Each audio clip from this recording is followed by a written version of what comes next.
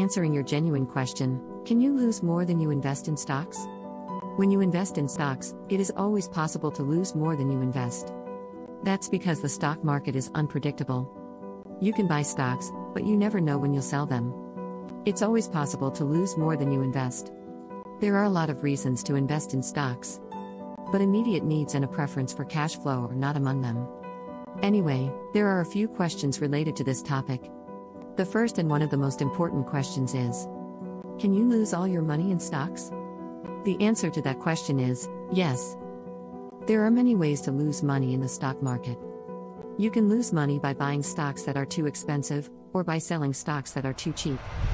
You can also lose money by selling stocks when they're trending upward, or by buying stocks when they're trending downward. But what if you don't know what you're doing? What if you don't have any experience investing in stocks? That's where the short sale comes in. Do I owe money if a stock goes down? If your portfolio drops below what you thought it would be worth, you may have to pay taxes on the difference between what you thought your investments were worth and what they are now. When you sell a stock, you can owe money if the stock price drops. When you buy a stock, you can owe money if the stock price rises. The IRS doesn't count the difference between what you think your investments are worth and what they are now as taxable income.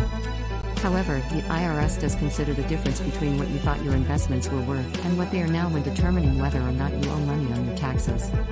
To avoid owing money on your taxes, you should keep an eye on your portfolio. You should review your portfolio at least once per quarter to make sure that you haven't lost more than you invested in stocks. Short selling basics. In theory, you can lose an unlimited amount of money in a short sale.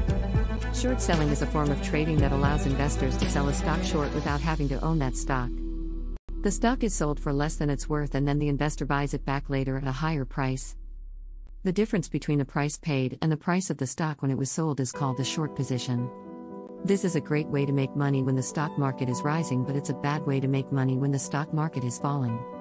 Short selling can be a great way to make money, but it also has risks. If the stock price drops, you can lose more than you invested in the stock. You can't control what happens to the stock market or your portfolio, so short selling is not a good strategy if you're looking for consistent growth in your portfolio. Short selling is best for those who are looking for short-term gains or those who want to take a risk. If you're looking for long-term gains, don't short sell. Example of a short sale loss. Here's an example of a short sale loss. I'm using the example of a short sale loss because I think it's the most common example people use when talking about short selling. The short seller borrowed $100,000 from his broker and sold the stock at $10 per share. The short seller bought the stock back at $15 per share. He made a profit of $5 per share. If he had bought the stock at $20 per share, he would have lost $10 per share.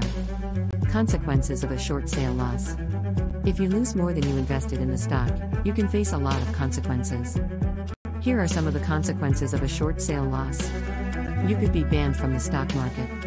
Your brokerage firm could charge you a fee for the losses. You could have to pay back the money you borrowed. You could be charged with insider trading. Your brokerage firm could refuse to buy your stock back. So there are a number of things that may lead you to losing your money in stocks. But the silver lining, or at least what you can learn from this video, is not to stop yourself for taking a leap of faith, but to know how much of risk you are willing to take, and to do your calculations before jumping right to it. So hopefully this answers your question. Can you lose more than you invest in stocks? See you in the next video.